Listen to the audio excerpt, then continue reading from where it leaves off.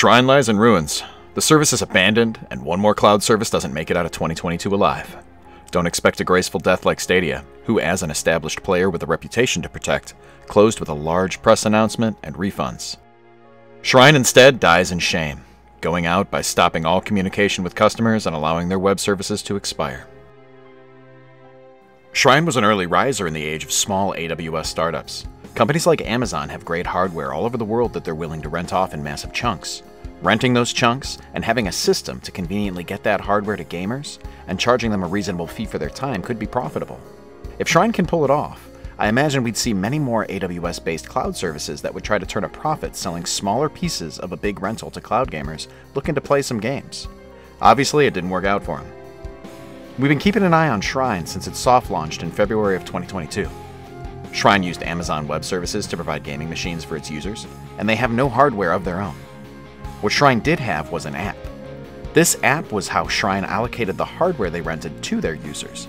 In addition to allocating hardware, the app was also able to directly interface with their Shrine Cloud PCs. This app also had some controversy, but we'll get into that later.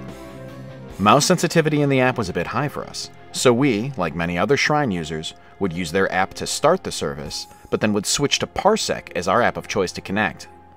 Once Parsec was loaded up, the games worked very well with no control issues. Eventually, Shrine even promoted this practice inside of their own app.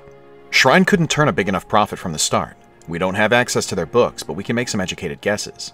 Initially, Shrine opened as a monthly sub with play caps, meaning you bought the service for a month and you were limited to how many hours you could play. If you exceeded that allotted playtime, your month immediately ended and you'd have to buy another month to refresh it.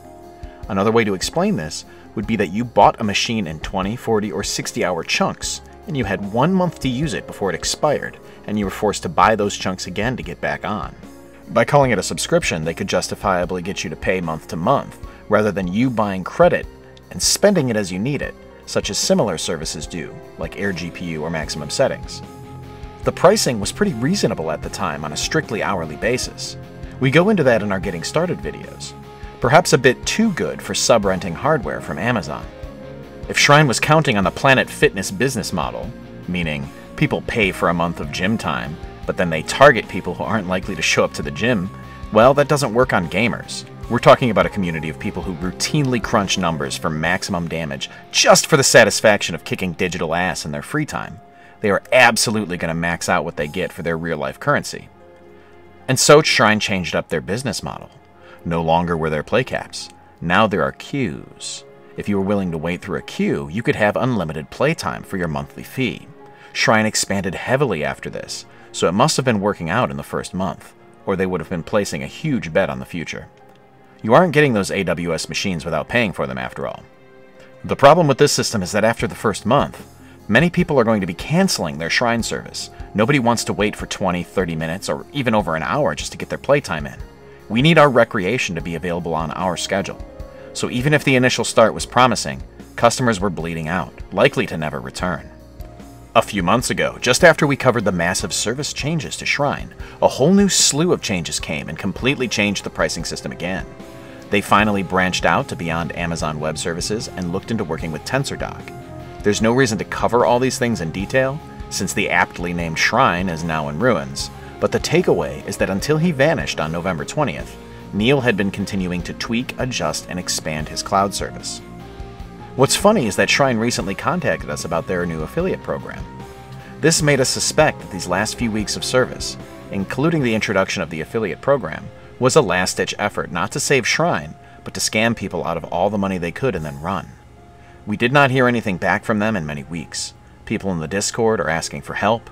People could purchase a machine but would get an error when trying to run it, and no one got their money back. The problems were plenty. Was it always a scam? Probably not. They put a lot of effort into support, revamping their system to turn a profit, expansion, improving their software. You don't spend this much time on development, negotiate new deals with financial institutions, expand your service area, change your operating system infrastructure, integrate a whole new hardware provider with TensorDoc, with hundreds of support messages on Discord alone, if this is a grift from the start. We've seen companies that make unreasonable promises and set up websites for a scam, and you don't have to do this much. It's much more likely that the operation is very small, and either Neil simply cut his losses, or the other possibility, which is a bit more morbid, is that Neil's not doing well. I hope he's still healthy and capable.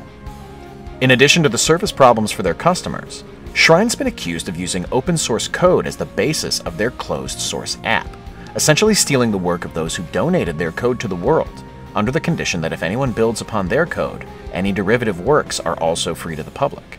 This is a claim that's very difficult to prove. Now, Neil's employment history shows that he worked for Amazon, so he may have built his app from his experiences there. One of the most outspoken community members against Shrine is Benji, a cloud enthusiast who maintains a public information repository of cloud services. He says he was banned from Shrine's Discord earlier this year for asking questions regarding their code sources, though Shrine claims it was for promoting attacks on their service. Whether or not Shrine is honest, the moderator of Reddit's Cloudy Gamer community had the right of it. "I'm beginning to think this company is either a scam or so shoddily run that it's indistinguishable from one." Shrine's last real-time support response was November 19th, 2022, and the final public announcement addressing machine issues was the next day on November 20th. The final nail in the coffin was pounded in on December 25th, 2022, when the Shrine.app website no longer connected to their servers. You almost made it a full year, Shrine. Merry Christmas. What can we learn from Shrine's demise? Well, Amazon Web Services is powerful, but reselling the service didn't create enough profit for Shrine to stay afloat. Their attempt to get creative with limited hardware pissed off their users until Neil stopped supporting the service. We know their initial model, that put play caps on a monthly subscription, was a failure. We also know that long queues were universally hated and drove users away after their first month. As a cloud gamer looking for a service, you can always take a chance on a new service like Shrine, but if you can't afford to lose your sub fee and you want something you can count on, consider going with a service that owns their own hardware like Maximum Settings.